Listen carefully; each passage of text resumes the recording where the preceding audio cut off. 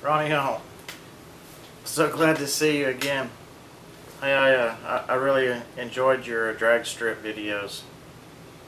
A couple of years ago we had a 2001 Trans Am, and we took it to the track some and showed it a bunch, and we had a good time, and I'm going to try to drag it. I have a little short video clip where I kind of didn't do so good by .01 seconds. I broke out, and if I would have stomped on the brakes, I think I probably would have won the race. But anyway, so much for that. One of the things that I thought was really neat was on there was some explosives that you had found on YouTube, and I remember that we used to go down to the bayfront and get amongst all those rocks, and we set off all kind of stuff down there.